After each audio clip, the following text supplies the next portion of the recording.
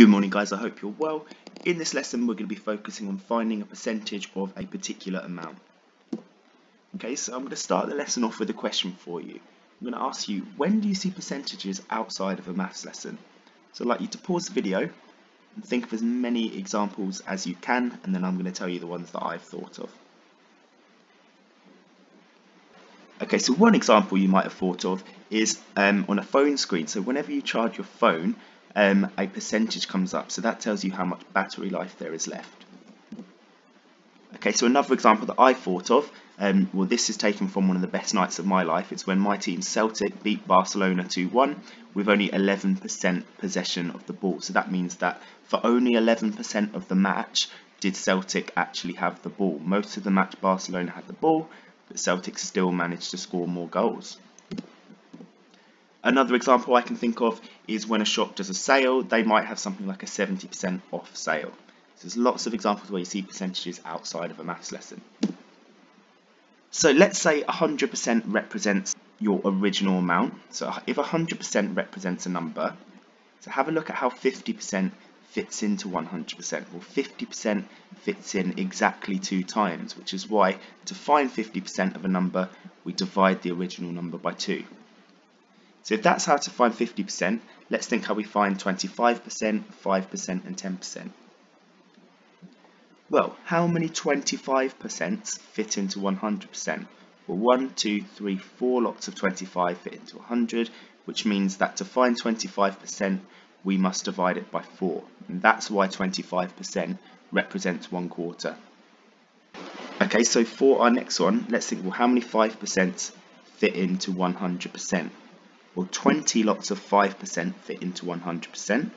So we could divide the original number by 20 if we're looking to find 5%. But there are other ways as well. So to find 5%, well, you could take 25% and divide it by 5, because there's 5 lots of 5% in 25%. Or another way people like to do it is find 50% first and then divide it by 10, because 10 lots of 5% fit into 50%. And then finally, well, how do we find 10% of a number?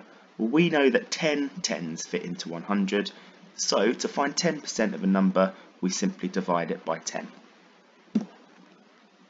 Okay, so let's put these skills to the test. So our task is going to be to complete this grid. I'm going to do the top row for you, and then you can finish it off. So first of all, if £16 is the original number that I'm starting with, we're going to call this number 100%. So our starting number is always 100%.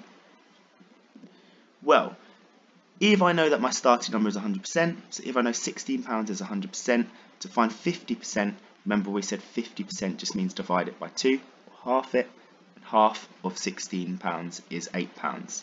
So I'm going to write an £8 in my table like this. Okay, so where can I go from here? Well, if I know what 50% is, how do I get from 50% to 5%? What calculation takes me from 50 to 5?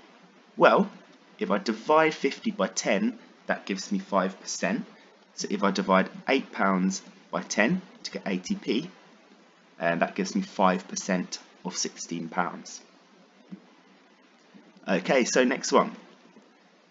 How do I find 10% of a number? Well, think back to what we just said. Well, to get from 100% to 10%, we divide that number by 10. So I must divide 16 by 10 to get £1.60. And then finally, how do I find 25% of a number? Well, remember what we just said. We said that 4 lots of 25 go into 100. So to get from 100% to 25%, I must divide it by 4. So how many 4s go into 16? Well, it's 4. It's £4. So I've attached your worksheet for you on Google Classroom. This is task 1. Please can you complete this grid? Okay, and here are your solutions that you should have got.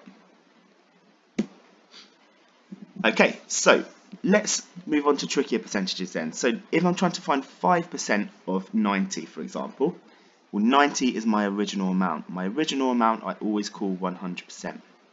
Well, how do I get to 5%? Well, there's a few ways you could do it, but one way you could do it is, well, if we divide it by 10 to get 10%, 90 divided by 10 gives me 9.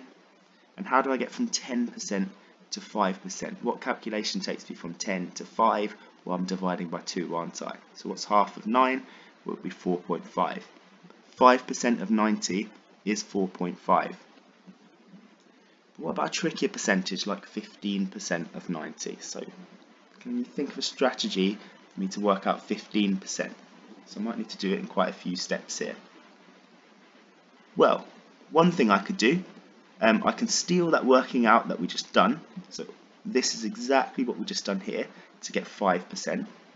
And how do I get from 5% to 15%? What calculation takes me from 5 to 15? Well, if I multiply it by 3, 5 times 3 gives me 15. So 3 lots of 4.5 gives me 13.5, and this will be my answer. Another way you could have done it, well, you could have said, well, 10% plus 5% gives me 15%. So 9 add 4.5 gives me 13.5. So either one of those strategies is equally fine. Okay, so please could you find task 2 on your worksheet where you're finding these trickier percentages of numbers, please. Okay, and then if you have enough time and if you fancy it, you're more than welcome to try the challenge at the end. So that's where you need to put one number per square and make all these rows true.